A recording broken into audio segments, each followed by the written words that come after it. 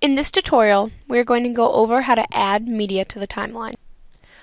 Depending on the kind of media you have, the process for putting it on the timeline will be different. Before you start adding any media, you need a sequence.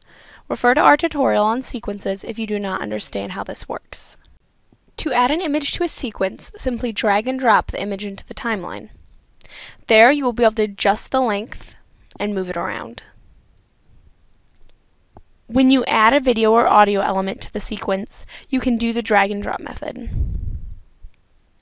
However, a more efficient way of adding video or audio is called three-point editing. To begin, double-click your media so that it appears in the source monitor. From here, decide what part of your video or audio you want in your sequence. Once you reach the beginning of your clip, mark an end point.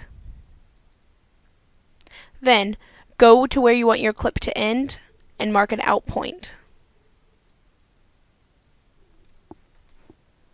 Click and drag your media from the source monitor to the timeline. For video, this will drag both audio and video elements. To bring just the video elements, drag from this button. To bring just the audio elements, drag from this button. You will then be able to move these clips around in the timeline. Be careful, because just as you can adjust the length of your images, you can adjust the length of your trimmed videos. This will affect what portion of the video is in the clip. For help in editing media on the timeline, please see our other tutorial.